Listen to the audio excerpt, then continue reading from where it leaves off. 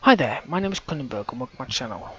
This is another set of film reviews where I pick 3 films, usually lower than about 5 in IMDb, so 4.9 or something like that, or maybe even 5, but quite low. I try to go for. Sometimes they could be old black and whites, or even a film that isn't really a low rating, like some of the black and whites, but are films that you may or may not really have heard of. Like from 1960 or something that it's quite cool, but people don't tend to watch. What I've done with these later videos, as opposed to my first 3, I think, is I've actually put some images in there. So the first ones I didn't, but these ones now are. So they have the basic DVD cover, and then when the cast and crew come up, there's images so you can actually visualize who they actually are. Sometimes I'm trying to take the images from the actual film, and if not, there'll be generic images. And also the trailer, if I can find one, is in there. That will just be mute, as in no volume. So that'll be in the background. You can watch that while I'm talking. So at least then again you can see what I'm talking about. And it's a trailer. It's not. I'm not nicking any film or anything. It's stuff that's out there on the internet to watch for free on IMDb or wherever, even on YouTube if I can't find it. The trailer, I mean, not the film. So yeah, so that's what I'm going to be doing. Hopefully this setup is good, and yeah, hopefully you'll enjoy it. Okay, let's talk about the films. Okay, so the next film that I've just looked at is called Ice Spiders. So it's a TV movie. Amazon have it as a comedy horror action. I'll put it more as a horror action. I won't put it as a comedy. It came out in 2007. It's rated 18 plus in Amazon. It's an hour and 26 minutes. Amazon rating is a 4. IMDb is a 3.1. And the Amazon synopsis is: a top secret government facility in the mountains of Utah is creating genetically modified spiders under the direction of Dr. April Summers. When the monstrous arachnids escape, they threaten to eat up the entire tourist population at the nearby ski resorts. Dr. Summers must enlist the help of the army, Captain Baker, and retired Olympic skier Dan Dashiell to stop the disaster. So, just so you know, the image that you can see, the spiders are not that big. They're not, but then you can see that in the trailer. So the cast and crew. So we have the director is Tibor Takas, Takacs, and he directed Black Warrant. The producer, now there's a few as usual, so I've only taken the 2. So we've got Paul Kollickman, who is spelt, let me just get his real name 1 second before I balls it up. Paul Collichman, and he produced Gods and Monsters even, sorry. Andrea Hess, who did Deep Freeze, and music was by Penka, Penka Kouneva, Kouneva, and he did the music for or she or whatever for Encounter. Now the cast, we have one character that, if you've seen the film, you'll know it. Patrick Muldoon, who's playing Dan Dashiell. Dash is in inverted symbols, and he was in Starship Troopers. As soon as I saw it, I was like, ah, it's him. Vanessa Williams is Dr. April Summers, and she was in Candyman, believe it or not, the original one. David Milburn, who was Professor Marks, was in Gods and Monsters. So the producer there did that one, and he was in it. And Noah Bastian plays Chad Brown, and he was also in JAG. The budget's $2 million. That's $1,900,000 118,000 euros, or because the sterling's plummeting faster than a lead balloon, 1,006,652,000 pounds. So it's pretty nothing. And it's also known as cold snap, which is a bit of a weird word. Cold snap is usually when it's a bit nippy outside, a bit cold. You know, it's a bit of a cold snap going on. The weather, you know, the snow's just appeared. It's a cold snap. No, it's spiders appearing. It said it was filmed in Ohio in the actual synopsis, and at the very beginning it starts off with sunny views of snowy mountains, and it does say Utah in the actual. I think it was in can't remember what mountain it was. So I thought, well, is it Utah? And then at the very end of the credits are rolling up, it does say, you know, thank you to Utah. So yes, it's filmed in Utah. Anyway, we see the spider straight away, and there's no partial views. So what I mean by that is sometimes you see like a bit of a leg, or nothing really happening at the very beginning, but you do see the actual spiders. And this is literally the very beginning. I think the first couple of minutes, and that's the bit that's in the trailer at the beginning. So it's decent killing, nothing gory to start with, because it's just died. So Dash, what's his name? Dan Dashiell, who was called Dash all the way through the entire film, is like a pro coach for skiing. He's basically used to be a pro player, and now he's teaching people, and he's obviously getting the people that just have no clue what they're doing. It kind of reminds me from Caddyshack. If anyone's seen Caddyshack, it's classic comedy in it, and Chevy Chase is in it. He's brilliant in it. But basically, in there's a guy that's teaching the people how to golf, and he's just losing his mind. So the spiders view their prey, as you'll see, and they look like they're just looking through two eyes, like a pair of binoculars. Even though they have 8 multiple, I don't know how many eyes they have. They have enough. So that's a bit bizarre. So the woman in the research facility, that's April Summers. The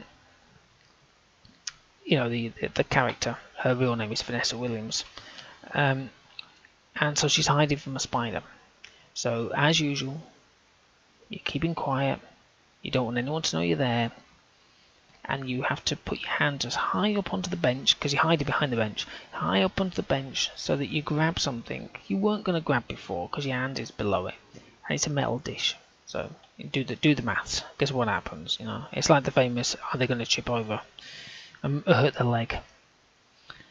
So the special effects are actually good. So I looked at some dead bodies, and you can see that it's quite decent. How they're done, and the spiders are different colours. They're not all the same colour. I think some are like yellow and all sorts of stuff, and that's quite nice. And it's good watching them scurrying around as well. When you see them running after people, going across the snow, they look like they're actually there, and they look really good, and the actors are doing really well. Now, there's a quote, as usual. I always find odd quotes now and then, kind of. So, one of the hotel staff members, which I think is just some sort of receptionist, says, "Oh, the spiders have come from that secret lab." And then Dash says, "You're kidding me." And then the female doctor says, "Call the lab."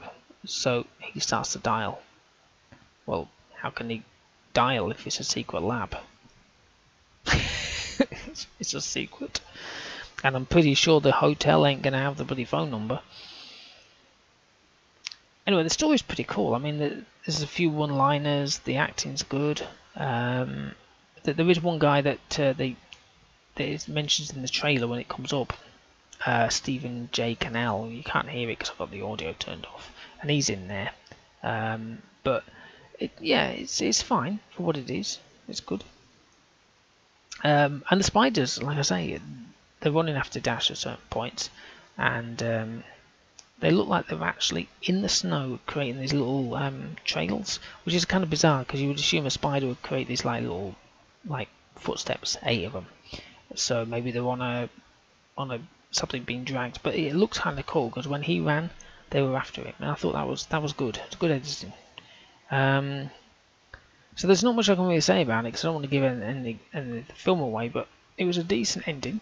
Again, I kind of like good endings, like anyone. It's a bit of a twist, I would say. Kind of cool. Now it's got what, a 3.1 in IMDb? Did I say that? 3.1? Yeah, 3.1. I don't really go off Amazon Amazon reviews because 4 doesn't mean anything because you can't really go low. But with IMDb, it's quite a decent spread. But I'm actually going to give it a 5. I think it was actually quite good. It kept me entertained. There were times when I was thinking, oh, hang on, I'm supposed to be scribbling stuff down so I can remember what the hell I've just watched. Because, you know, I can just literally go off kilter and start talking about it, but it kind of helps if you have a little bit of a note now and then. That's why it sounds like I'm kind of reading off a script, because I'm kind of reading off my notes. And the music was kind of rock metal, I would say, more like hard rock, not soft sort of pissy music, but some kind of really heavy music, which was kind of not all the time, but certain parts. So that was nice to listen to. So yeah, I enjoyed it. Well worth it. Definitely get it. And again, this was another one that's on Amazon Prime. So if you have Prime Video or Amazon Prime, you can watch it for free. Okay, right, let's go and find the next one. Okay, so this one is called The Hive. It's a TV movie, which I kind of would have guessed. It's according to Amazon, it's a sci-fi horror action film. Came out in 2008. It's an hour and a half, and it's rated as a 16+. Amazon's given it a rating of 4. IMDb rating of 3.2. So the synopsis is, and I'll do the Amazon one. When ants display never-before-seen behaviour seize an island, the controversial Thorax team is called to stop the massive threat, only to discover that the ants are controlled by something beyond this world. So the director is Peter Manus, and he was a director for 999-9999. And also, he was the TV newscaster in the film Croc, which I reviewed a while ago. So that was kind of interesting. The producer is Robert Halmy Sr. and A. Halmy, who was in Olympus and Rose, respectively. They've also been in plenty of the films that I've reviewed, as in producers. Music was done by Charles Olins and Mark Ryder, and again, they were doing the music for A Blood Monkey and a Croc, both which I've reviewed before. Now the cast, we have Tom Wopat, W-O-P-A-T. He was Bill, and he was famous for Dukes of Hazzard. Cal Weber, who played Len, and he was in Hackers. Elizabeth Healy, who was Claire, and she was in Eve, E-V-E. And Mark Ramsey, who was Cortez, and he was in Not Going Out. It's also known as Them, which is interesting because there was a film called Them or They or whatever it is, that's Stephen King, so there you go. But that's Japanese, I think. And it was filmed in Krabi in Thailand, which is, you know, understandable if you've seen Croc, or at least my review of Croc. And I think Blood Monkey might have been in Thailand as well. I think they're all kind of in Thailand areas. It's interesting, like the place. So straight from the off, there's a killing even before the credits even start. Now again, I'm putting in, as I've said before, I'm putting in the images as it comes along. You know, the trailer, so you'll see it. It's a bit, you know, not perfect, but it is what it is. So so like I say, it's like true non-blockbuster type films. It doesn't distinguish who it kills, and that's all I'm going to say. I'm not going to say anything else. And what I'm saying is, if you've seen or heard my reviews, because you know, some of the early reviews I've done for, say, The Prey or anything like that, they don't distinguish between, oh, there's an old lady, there's a young kid. You know, whereas blockbuster films tend to do that. They tend to go, oh, can't touch that area, can't kill a kid. And there was also quite a lot of bit of information about the ants, not the ants in the film, but ants in general. There's like this doctor harping on, who I think was Elizabeth Healy, and that was quite interesting. I think it was Elizabeth Healy, I don't know. There were 2 females in the film, if that makes sense, and I'm damned if I know which one was which. there was Debs, which I'm assuming is, I don't know which one it was. So the ants running after the humans is quite good. So basically, everyone's running there. I'm not giving the film away here because you know you can understand. But even the soldiers are running away, and everyone's just legging it. And the editing's quite good, where there's somebody falls over and then gets eaten, or gets covered and eaten alive, as it were, and bodies dissolve in real time. It's not that kind of shitty sort of, oh look, here it is, slowly going like a typical 60s film. It's not 60s, but you know what I mean. Now, the team from Thorax, they use some very high-tech equipment, like they're off to the moon or something to fight aliens. It's not what I was expecting when they're going after ants. And they're all kind of amazed that there are all these new kind of type of ants they've never seen before. It's like, well, what the hell are you firing at them? Why don't you, I don't know, use Weedol. Not Weedol. What's the other stuff? Bug, whatever it's called. Now, there was an interesting twist, and I'm not going to spoil it. But the ants then started swirling in the air, and they attacked and then twist. The twist happened. So it's kind of weird when you see them. Think, what the hell? You know, it's not ants as in your garden variety ants. Because normally I watch films always on in the dark and stuff, but it was on Amazon, and the volume was the kind of, here it is, quite loud. Ah! So, oh my god, turn the volume down, turn the volume down. Oh, yeah, it's like, oh, I hate them type of films. It's so annoying. So the swarms, or the swirling in the air, if everyone's seen Donnie Darko, there's the wormhole, or worms, like the water thing that comes out the body and then moves around. It reminds me of that, or maybe, was it the Abyss? I think, where there was that water creature. I can't remember off the top of my head. I think it was the Abyss. Anyway, it's not water, but you know what I mean. It's that kind of swirly thing. And it's definitely keeping me interested now. When I watched it, I was watching the swarm inside a cave and stuff, and then I ended up forgetting to actually remember to write anything down as watching this film. I'm like, oh, hang on. Which is kind of cool in my mind. The old love connection. I mean, you probably have gathered that would have happened at the very beginning. Music changed, you know. And even though they're being chased by rabid ants, why not just have a romantic time on a lake? Sunshine, or some moonlight, some music. Yeah, draw the picture. And I must admit that at the end of the film, I'll actually be looking at ants in a whole new light, because they aren't as dumb as you all think they are. You know, they go and do their little bits and bats, but you know, they're pretty damn adaptive. Now Bill, who is Tom Wopat, who actually isn't the main guy as such. I think it's Len who's the main guy. Maybe I'll double check. Yeah, Len's the main guy, and it's supposed to be him. But Tom Wopat is the is one of the crew, as it were. But he seems to be the only one that seems to take the death of people to heart. You know, it's like booing his eyes out, drinking and everything else. Old Len don't give a... It's like, oh god, he's dead. Right, let's go over here and have a drink of tea. It's like, what? And he hates ants with a passion. Gee, I can't imagine why.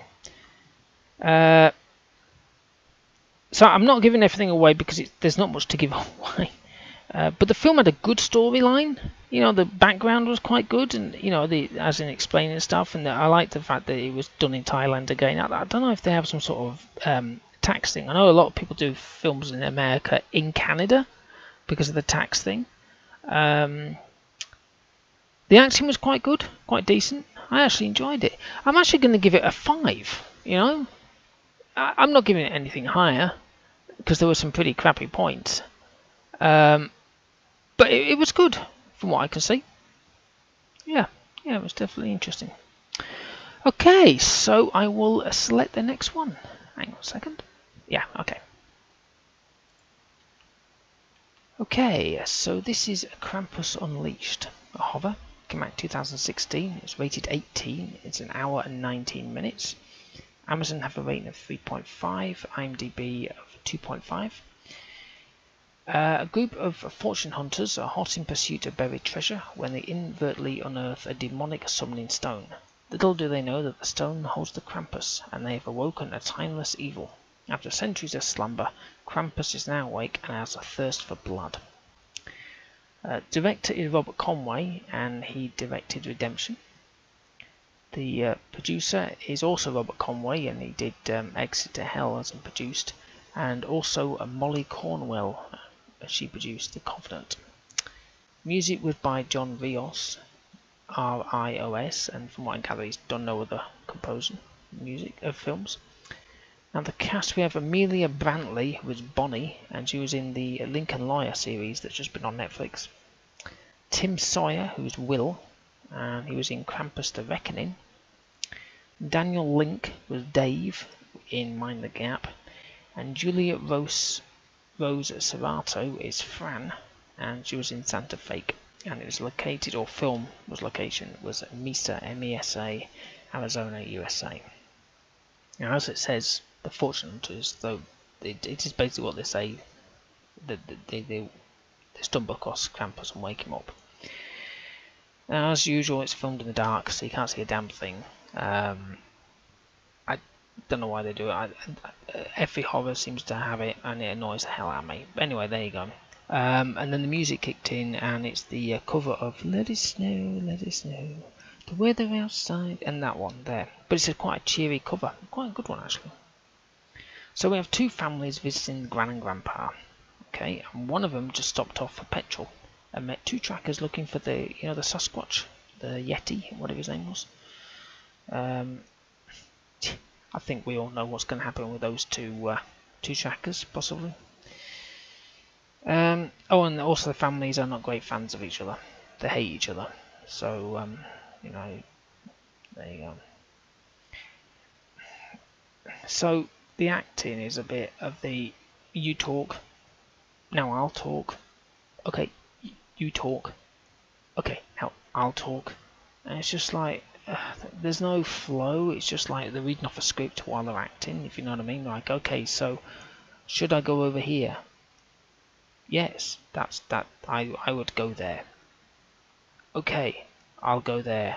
Yes, sounds good. Oh my god. So the father, who is Daniel Link, has a weird issue. So he meets someone and says, "Hi, yes, I'm Dave." So the other person says, "Oh, hi, Dave," and then he goes, "Oh, actually, it's David." And it's just like, what the hell? Well, why do you call yourself Dave? And then when somebody says, "Hi, Dave," you then correct it to say you're David. It does a few times as well through the film. It got a bit kind of, please, for the love of God, kill him.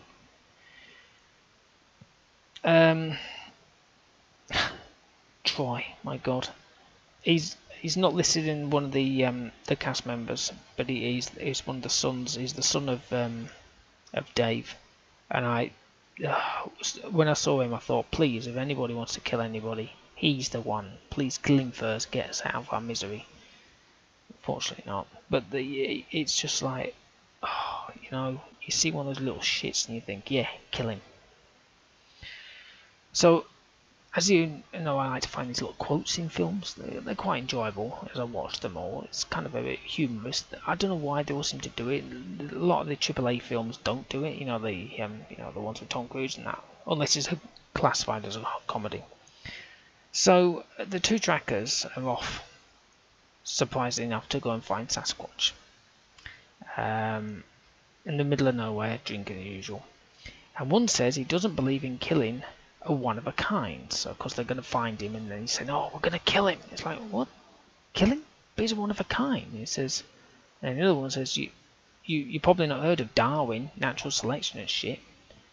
And then the other one replies with, "Didn't he used to drive that old Chevy?" And he went, "What, man? No, Darwin was like 1,000 years ago." I thought, yeah, that made me kind of chuckle when I was listening to it, because obviously one didn't know anything about it, and yeah, it was funny at the time. Now I finally saw killing. I thought sort of viewed, to be really honest. It was a bit quick. They just sort of slump down, like they're dead. And then it was back in the sudden dark again. You can't see a thing. So it's like, oh, great. Now some more killing, obviously.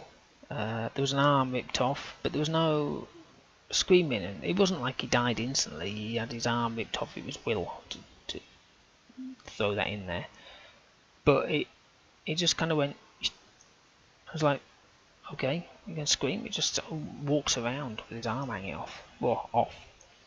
Now Krampus, you've probably seen in the trailer as you watched it. Kind of reminds me of the rabbit from Donnie Darko. You know, the pointy ears, and that's about as close as it'll ever get. You can obviously tell what it is from the trailer.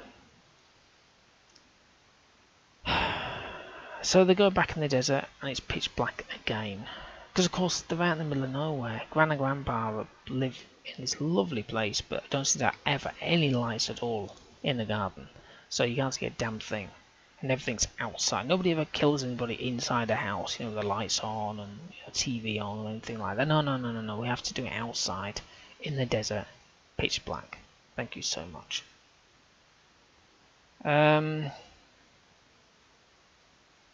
Anyway, so there's not much really to say about it except for what I've said, but the ending was different. It's not what I was expecting at all. I'm not going to give the game away. The ending away, but there's, you know, you watch some films with, like, I don't know, Lawrence Fishburne and all that, and you kind of know what the ending's going to be. You think, oh yeah, I know what's going to happen here. But this one, you go, yeah, it's going to, oh no, wait, what's that? And the end credits was good because what it had, when you normally have the credit, like for example, who I've got here, I've got Amelia Bentley was Bonnie. She's one of the daughters, and you like the castle come up, thinking, who the hell was that person? I don't know. Oh, Fran. Fran was the 911 caller. She was the typical kind of, there's an emergency. Okay then, what is it? There's a murderer. Okay, ma'am. Okay, oh my god. So that would come up, but what they did is they had the images of the character next to the name of the person, which I thought was quite fun. What do I give it? Do I give it a 2.5? No, I give it a 3. And about as good as I'm ever going to give it. So there you go. Okay, well, right, I shall hopefully enjoy listening to this one and watching the bits, like I say, from what I'm doing now. And I'll go to the next one.